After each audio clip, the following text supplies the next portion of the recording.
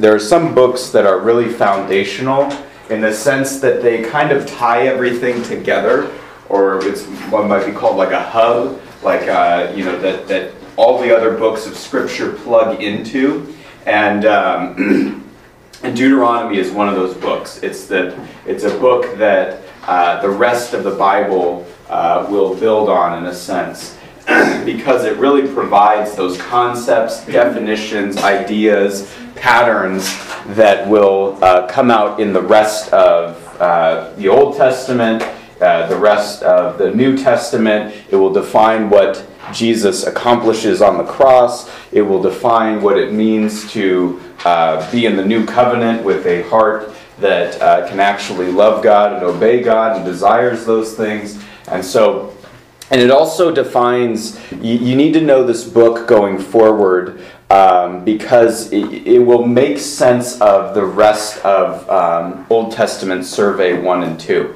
Because there will be things that will happen to Israel that the prophets will show up and warn them about, and they will warn them using the language and the writing of Deuteronomy. So for example, if there's no rain on the land, or there's a locust plague, or there's enemies are attacking them and they're not having victory in battle, and they start warning them of exile, they're going to use the curses of Deuteronomy to say, here's what's going to happen, here's what you're experiencing, and here's how it's going to get worse if you don't continue or if you don't turn and obey God.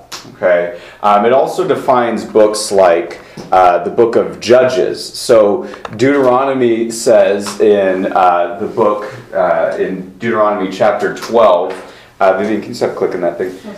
In Deuteronomy chapter 12, Moses says, you shall not do what we are all doing here today, everyone doing what is right in his own eyes.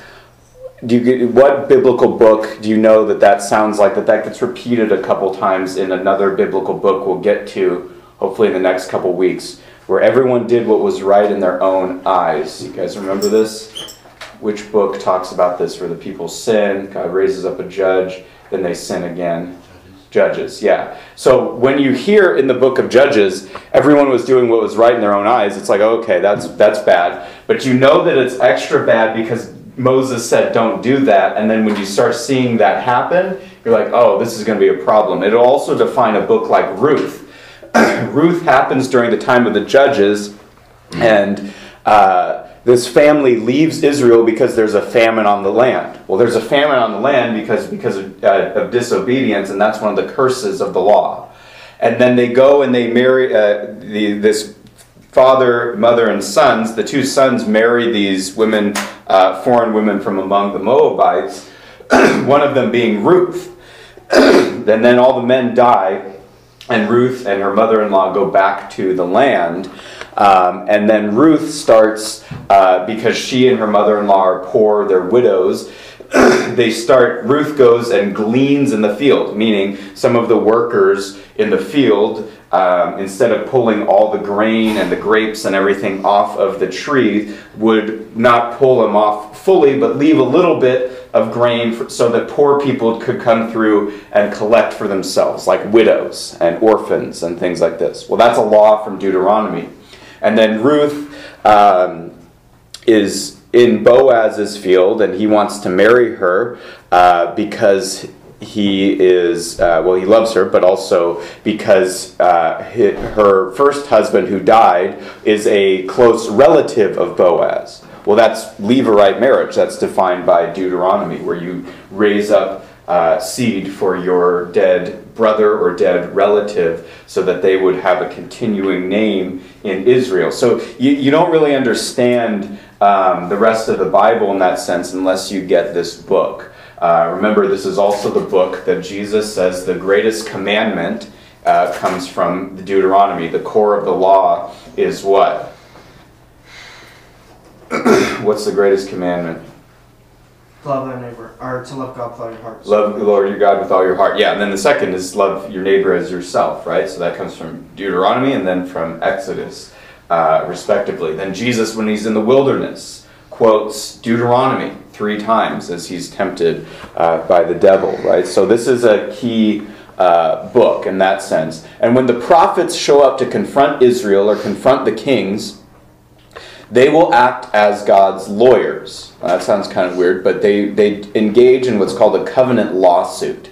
So when like Jeremiah or Isaiah or Amos or Hosea, they show up and they give warnings, they're going to use the language of Deuteronomy to warn the people and say, I'm showing up here today to show you that you are in violation of God's law and God's covenant, and therefore I'm suing you on behalf of God to say, here's the results for disobedience, and you need to repent. And so that's what the prophets will do. So this book, if you get it, you can really understand in a large way the rest of the Bible.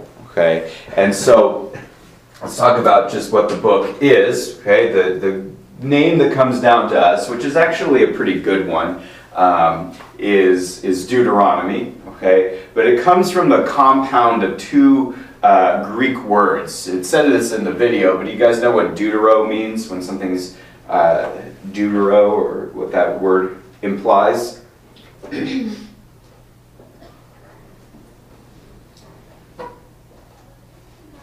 No. Was it like a... Said in the video, but it's okay if you don't know. That's why we're going over it. An explanation?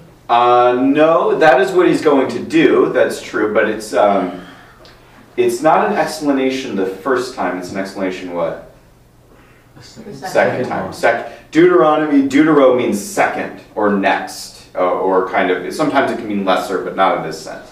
And then namas is law, right? So that's, the idea is this is the second giving of the law. This is the kind of renewed, or the giving again of the covenant. And so Moses is, that's why I put here the second giving of the law / covenant.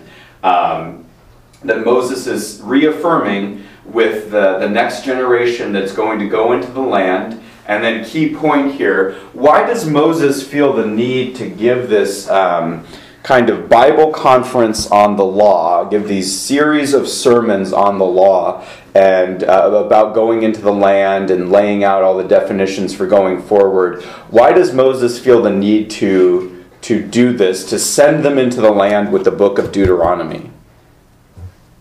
What's the issue? Yeah. Well, he says that, in the video it says that they're going to rebel at one point, and then they're going to forget the Lord when he dies. Right, they are, yeah. And then you're right, they are going to rebel. They are going to forget the Lord when Moses dies. Hudson, what else were we going to say? I was going to say that. Okay, but Moses is not what? As far as they're going to the land, but Moses, what? He's not going with them. He's going to die outside the land, okay? And so Moses' sin prevents him from going into the land too. So what he sends them in with is the book of Deuteronomy. And so it lays out, okay, yes, just like Timmy pointed out, that he says, I know you're not going to obey in that sense. So he says that largely that will be your destiny. But from there God will restore you, which is, the question is how. Okay, and we get a glimpse into how in Deuteronomy chapter 30, but the rest of the Bible has to really elaborate on this and bring this to a point of, okay, how does this actually work?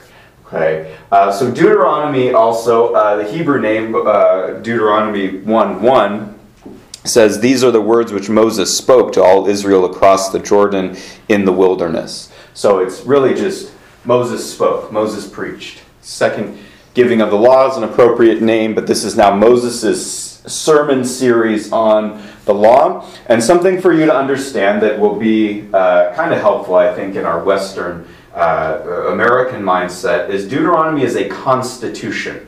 It's something that lays out the laws, the definitions, the ideas for Israel. It's a constitutional law that provides the foundation for Israel's identity and law system relative to God and the covenant relative to God. And notice in Deuteronomy 1:1 it also talks about Moses spoke these words in the wilderness. So there's this idea left over from Numbers, which keeps repeating, in the wilderness, in the wilderness, in the wilderness, that they're even going to die in the wilderness, right? So So I put here that Deuteronomy provides key definitions, concepts, paradigms, right?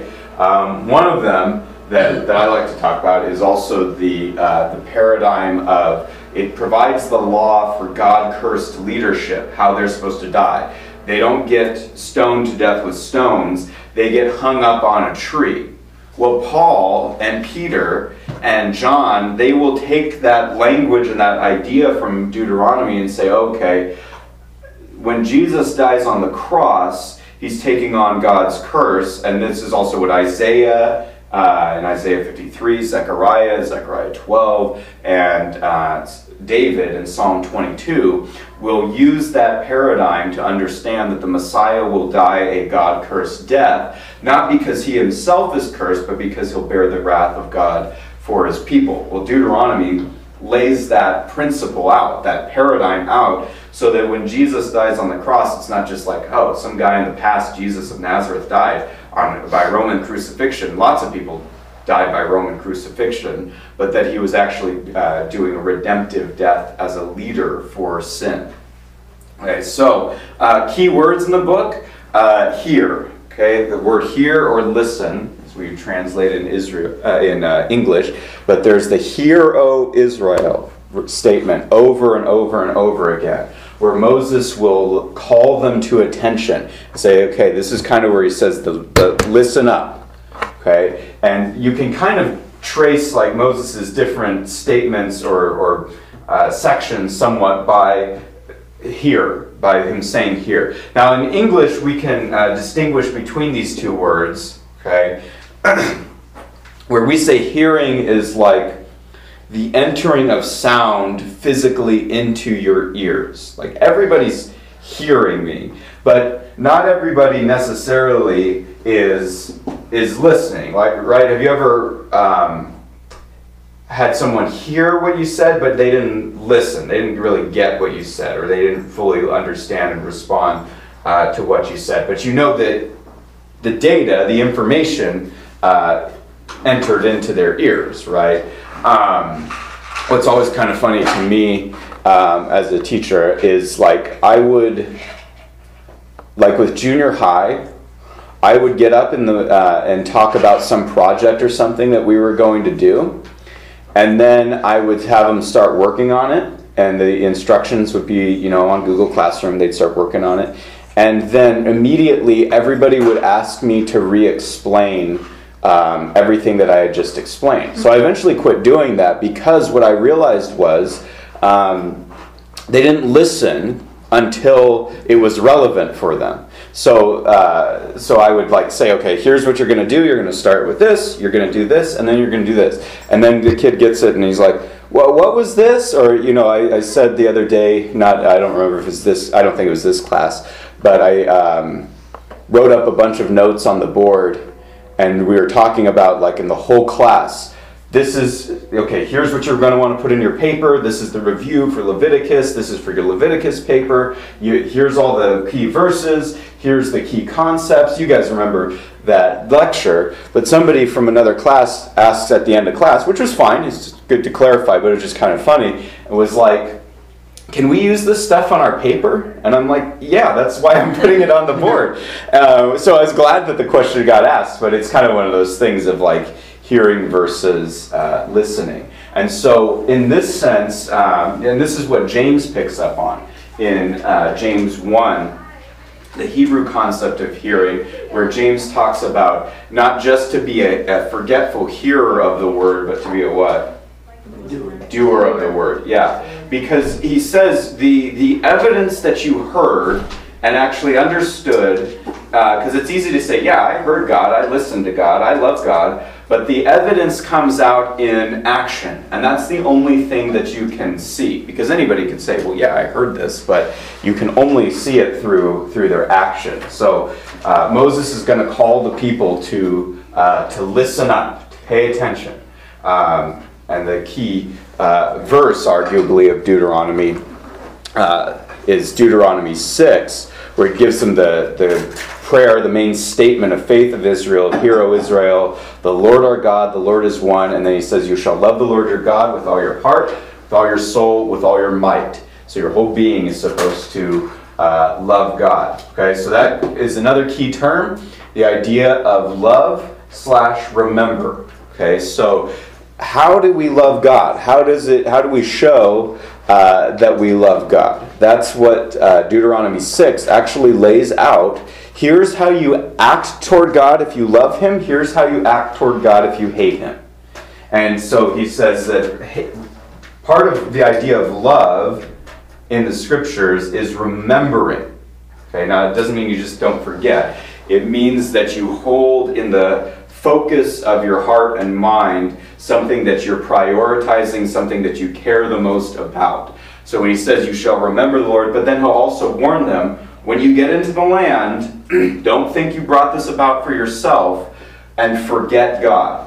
Okay? So a lot of times the problem is not just that people turn away from God and say, okay, I hate God, I'm not going to follow Him anymore. It's that they drift and forget about God even when they receive God's goodness. Okay? So love and remember will be a key words as well. Okay, so kind of just on the right over here to give an outline just of the book. The book's broken down as what's called a covenant treaty, which was a document type of the time, which basically the king would provide. Would provide a prologue, history, and then laws. And then would say, okay, here's the blessings for keeping the laws, here's the curses for disobeying the laws, and then a kind of summary, okay, and a written document that everybody would be accountable to. And so this is kind of how Deuteronomy breaks down, if you want kind of a basic overview of the book. In 1 through 3, Moses is going to give kind of some writing and sermon on basically here's the history of where we've been to where we are today and why we're here. Why we're still, can that noise stop, please? Where we're still in the wilderness and why this previous generation has died in the wilderness and why Moses is going to die in the wilderness as well. And Moses will be transparent about that, but he's going to give them a kind of a review of what happened through that time. Then chapters 4 through 11 are really kind of Moses' set of sermons. It's in chapter 4 where you start to get here, and he reminds them that God's a jealous God. He reminds them certain things about God. And then you get Deuteronomy chapter 5, which is the review of the 10 Commandments. Okay, where he says, okay, here's the summary of the law. And then you get chapter 6, which is about 6 to 7, is about loving God with all your heart and what that means, what that looks like. And then 7 continues to elaborate on that theme. Chapter 8 warns them about pride. He says, when you get into this land, don't say, man, I was so great back there. I got into this land because I'm awesome and I built all this for myself. He says, don't forget God. And then in chapter 9, Moses says, also don't say to yourself, it was because of my righteousness that God brought me into this land. And he's going to say over and over and over again, it was not because of your righteousness, it was because God was good to you when you did not deserve it, and swore a covenant. And what covenant is that? Abrahamic, right? So he's saying because God is faithful to his covenant to Abraham is why you're in the land today, not because you're righteous and not because you brought it about for yourself. So if you guys want to know the difference between pride and self-righteousness, Deuteronomy chapter 8 tells you what pride looks like. Deuteronomy chapter 9 tells you what self-righteousness looks like. Chapter 10, God gives them you need to have a circumcised heart, which is true, but they're kind of not able to do that. And we're going to see that as being a problem later. Not a problem for God, but a problem for them and what they understand at that time. And then Deuteronomy 11, God lays out, okay, here's the tablets rewritten. Here's the accountability that you and I are all accountable to this law before God. And then here is chapters 12 through 26. Where he's going to take the commands of God, take the 10 commandments, and apply them to specific circumstances that give principles for how they're supposed to work out the commands. So, for example, Commandment number 8. You guys remember what commandment number 8 is? Thou shalt not steal. Thou shalt not steal. Very good. Okay. So he applies commandment number 8 in Deuteronomy, in the set of laws, to situations like this. Let's say your neighbor's ox or animal is walking out in a field, just wandering around by itself, and you see it, and it's not in your neighbor's property. Is it okay for you to just, according to the law in this time and everything, is it okay for you just to say, not my problem, and move on? What do you guys think? No. The law says that what you're supposed to do is to take it and try to return it to your neighbor. But if your neighbor's too far away, what do? Take it. Take it forever? Take it until your neighbor comes back. Take it until your neighbor comes back, yeah. Because you're not supposed to have your neighbor's property in your hand, but you can bring it to your home, not use it, and return it to your neighbor. So that's an application of you shall not steal. Okay? An application of you shall have no other gods before me. The first commandment is worship God at these appointed times at Jerusalem. It's like, well, wait a second. Well, it doesn't say Jerusalem. He says that at the place God will choose. Okay, well, how does that show the one God? Well, one God, one place of worship, right? So there are things like that that will be ironed out in these commands that Moses is going to give you principles for. And it's not always obvious. Sometimes it takes a little bit of like work and careful thinking to understand what they're getting at here.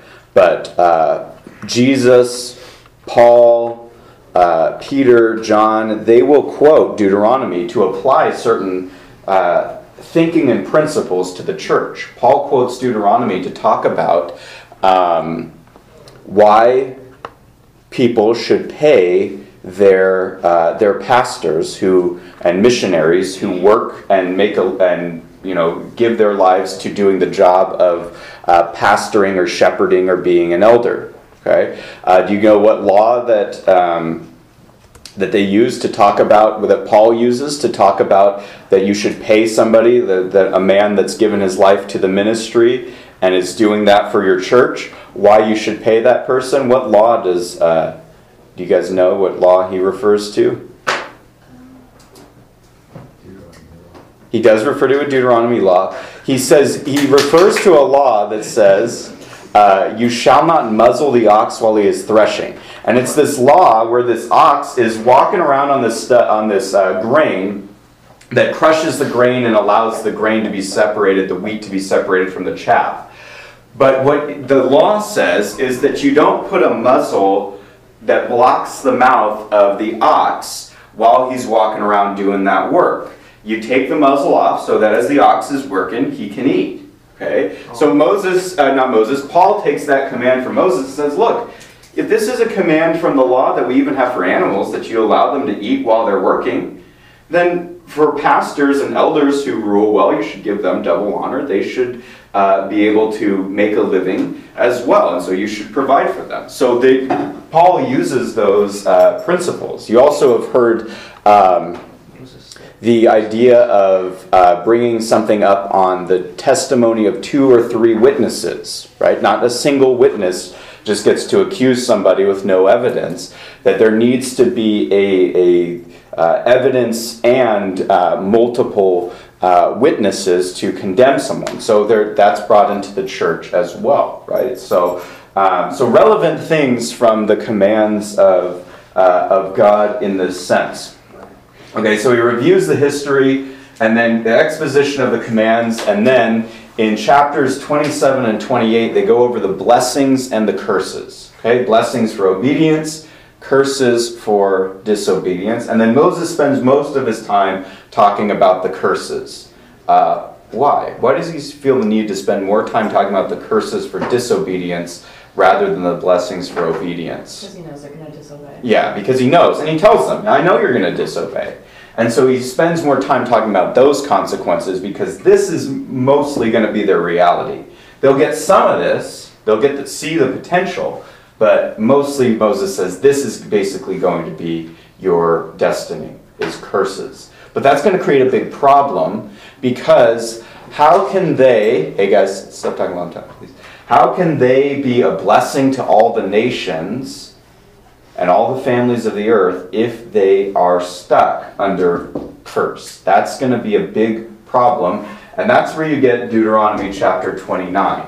Okay, this Deuteronomy chapter 29, not for Moses, but for the people, is where Moses gives, I don't know if this is the right way to say this, but gives them kind of an annoying sermon. It's a sermon that raises questions that he doesn't answer yet. And he says, okay, here's three big problems. He goes, problem number one is God's been faithful to you, given you his law. The law is not unreasonable, and God's done his side, and you're supposed to love God with your whole heart, but God hasn't given you a heart to love God, and the law doesn't provide it. That's problem number one. Okay, so that's a tension, it's a dilemma. God knows how he's going to solve it, but the people are like, well, wait a second, how can we make this thing happen if we don't have the heart to do it? Okay, tension number two is the tension of the group versus the individuals. Okay, guys, you're being kind of distracting this morning, so can we not take every 20 seconds looking at the screen or dropping things or talking? It's distracting me. Talks about tension between the individual and the group. Okay, so here's a perfect example of this that I thought about last week. You guys know the reality of that when there's a group, individuals can ruin something for everybody. Right? You guys know that, right? You've experienced that, right? And you can be part of a group where you're not necessarily doing anything bad, but the kind of overall issues with the group affect you. You guys probably experienced this as well. So let me give an example. In chapel, you know when we set up, put away chairs at the end? Okay? That's kind of a frustrating process. And why is that a frustrating process to put away the chairs? What starts to happen as more and more people start to stack them, and you're supposed to stack them in a certain way? What starts to be the result? Because junior hires put them up upside down. Okay, right. They get put on. All it takes is one individual to come about, put the chair on there the wrong way, upside down, or just not have it lock on totally, right? You guys, I've seen this, you guys have seen this. The one individual brings kind of a guilt on the whole group. Now imagine if you're the next person, you either have to reset the chair or set your chair on it incorrectly as well. But also, let's say you're somebody who sets it up correctly every time.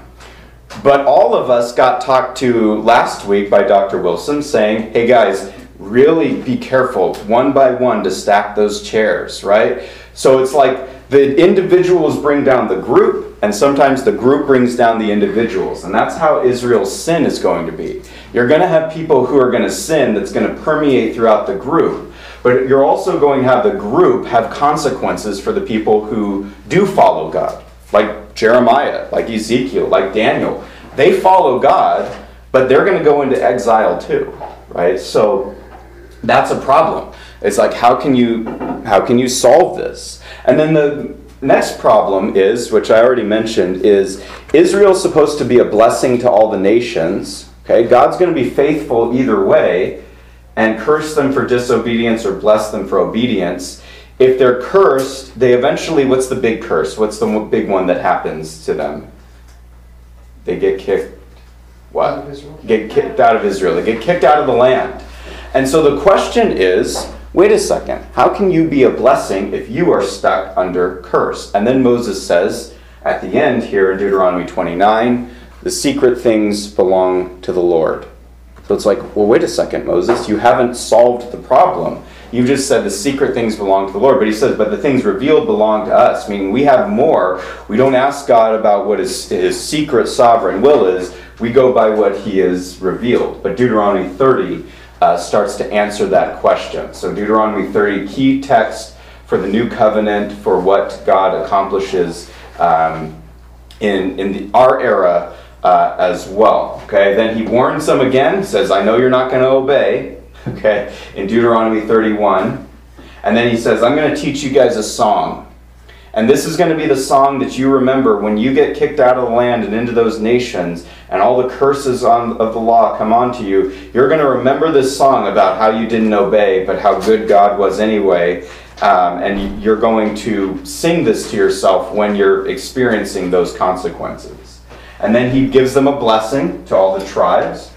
Okay? And then Moses dies, passes on the authority to Joshua, who will enter the land. So that's basically the outline of the book. But I wanted to read a couple texts from Deuteronomy chapter 1. Look at Deuteronomy 1, verse 5, where he says, let's look at, verses 2 and 3 real quick. 1:2 says, "It is 11 days' journey from Horeb by the way of Mount Seir to Kadesh Barnea." Okay, where is Horeb? What mountain is that? You probably know it better as another name. Sinai. Okay, so that's where they receive the law. That's where they meet God. That's where they get the covenant the first time. They stay there for about a year, and then they move. Okay, and how long does it take to get from Horeb, Sinai, to Kadesh Barnea on the edge of the land where they're told to go into the land? How many days according to... 40? No, look at Deuteronomy 1:2. 11. Okay, so to get from here to here it takes 11 days, but what gets in the way is Numbers chapter 14, where they rebel against God and against Moses. We won't go into the land, and then God shuts off the land to them for 40 years, and that generation dies. So instead of Moses gets a kind of a little bit ironic here, or a little bit sarcastic here, where he's saying, look, this could have taken 11 days, but instead, how long did it take? 40 years. Yeah, so they took the 40-year plan versus the 11-day plan. So now Moses is going to review their history, and I call this a history of unbelief or disobedience. If you look at Deuteronomy 1:32, he says, "But for all this you did not trust Yahweh your God." That's what his main issue is here. And so look at Deuteronomy 1:5. This explains what Moses is doing. Okay, it says, "Across the Jordan in the land of Moab, Moses undertook to expound this law, saying," okay, what does it mean to expound? Or do your translations have anything different? What does it mean when somebody expounds? Expand on? Yeah, expand. Yeah, so it's similar. Expand, that's a good word for it. What else? Expound this law. What year, or what verse are we on? 1:5. Explain. Okay, explain. Yeah, to give explanation. Okay, so explaining, it's like, this is what you guys do in your papers. This is what I do when I teach this class. This is probably what your pastors do when they teach you out of the Bible, is they don't just read you John 3:16. They elaborate, they explain, they give definitions, they put it in context, they give you what it means. And so Moses is doing that with the law. He's teasing out all the aspects of the law so that they understand what it is that God is going to have them to do. He clarifies or he elaborates. This is why your papers aren't just, not just this class, but any class, aren't just one sentence. You don't just say, okay, here's, one sentence on, like some book report or something, for English class.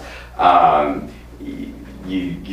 your teachers, I'm sure like Mr. Collins in English, doesn't just say, okay, you can just write one sentence for your paper, right? You have to expound. You have to take the text and explain it. And so that's what Moses is doing. And he's going to review in chapters 1 through 3. Here's our history. Our history is one of unbelief and disobedience. They didn't enter the land because they didn't trust the Lord. Now Moses gets pretty upset with them, but he says, and you know what?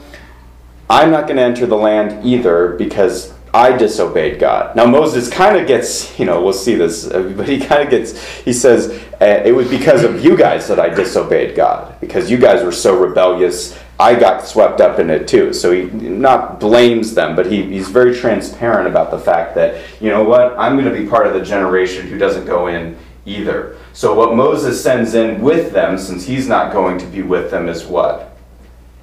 What does Moses leave behind since they won't have his presence? What is he giving them? Law. Giving them law. Yeah, they have the book of Deuteronomy. They'll have the whole Pentateuch, but they'll have the book of Deuteronomy to be the replacement, in a sense, of God's word through Moses, even though they won't have Moses himself. So, okay, next time we'll get a little bit more into these details of how the book works. But basically, that's kind of the overview of what this book does and kind of how it contributes to the rest of the Bible. And it's too bad we kind of have only 4 days to get into this, but we don't mind having I'm sure you guys don't mind having a 3-day weekend. So anyway, we will end.